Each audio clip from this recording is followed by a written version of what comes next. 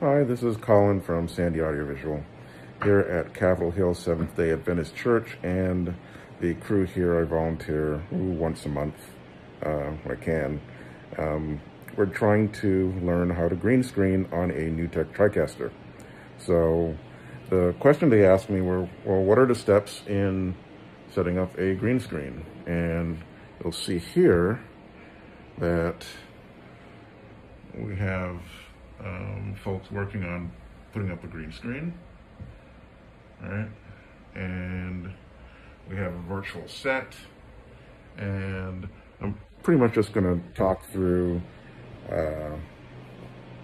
what are the steps to do it. So of course, step number one is, well, put up your green screen. And that could be anything from a painted green wall to green piece of fabric to an actual green screen you bought off of the internet or from your favorite reseller, what have you. And of course, it doesn't actually have to be green, but that garish, psychedelic, super bright green that no one would ever really be caught dead wearing is usually what we try to key to. Hollywood tends to like to use blue for whatever reason. I'm sure there's papers and scientists and physics behind that, but in any event, green is what we got. So, number one, put up your green screen. Number two, light it well. Sometimes you don't have a lot of control over your light, especially, the church here, it's a fixed installation. You can't mess with the lights too much because, of course, the next weekend you're going to have your pastor speak again, and you kind of want to make sure he's lit and not the background. But the main things, put it up, number one. Number two, light it well. Okay, so now once we've put it up and once we've lit it well, we want to find a camera and find some sort of system that will key out the image, right? Now, again, we're using the NewTek TriCaster, so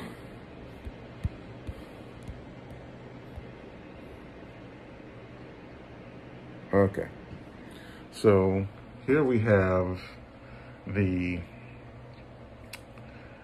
image tab, and I'll come out, right? You'll come here to the little cog, right? Here on cam 2, click that, right? And unclick this, right? And you can see up here that, that turned back green. So I'm gonna put cam 2 on preview, all right? So you have a better look at it. You can see the green screen's here crumpled up. They haven't put it on the stand yet, right? But the first step you do here is come to, if you missed that, I'll come to it again. Go to the camera preview, go to the settings here, signified by this cog wheel for setup. Click on that. You then go to the image tab, right?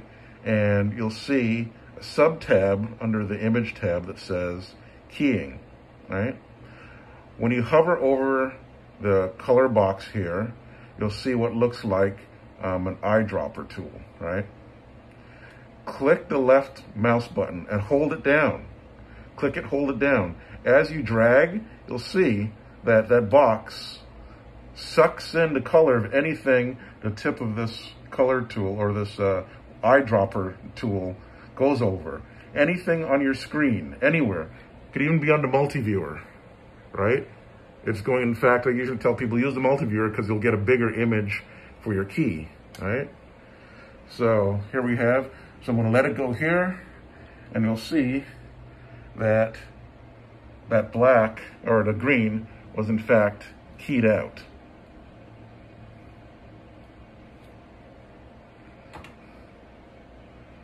All right. Now, you may be wondering, what do all these other things mean? So tolerance is from 0 to 100%. That means how much of a value am I going to put to the left and to the right of that pixel color, that green? Is it going to be greener than this green? Is it going to be redder than this green? Right? Is it going to be bluer than this green? Now, how much tolerance? If it's at 0, that means it has to be exactly this RGB value, 99, 151, 72. So that much red, that much green, that much blue, right? And tolerance of 0% means your lighting is absolutely perfect. Here you see it at 22%, right? So that's how you set up your basic key. Your smoothness is kind of how that falls off, and then illuminate how much brightness you're going to have there. Spill suppression can be important when you have someone who's standing too close to your green screen. And again, the tolerance of the smoothing acts sort of like how the keying is up at the top, right? So the spill suppression kind of, what is spill? Spill is when you have too much light on your green screen and that green spills over onto your subject and they actually become part of the green screen. So they'll start to disappear, all right? So that's the long and short of it. Put up your green screen, light it well, take the color dropper, the eyedropper tool to suck out the color of your green screen, play with the settings until it looks like your subject doesn't disappear or that they have too much spill of green on them so that the edges aren't crisp and it looks like, you know, they're disappearing in a Star Trek transport or what have you. And, you know, tweak to perfection. It's best to get, number one, the right kind of green screen, one that isn't super wrinkled, very reflective, so cloth, felt, you know, have a nice soft light on it. It's better to put up a green screen that's lit properly and easier than it is to play with the settings to try to get it right after the fact. But the keyer on the TriCaster is very good. The keyer on the ATEMs, the new ATEMs, like so the ATEM Mini has an excellent keyer.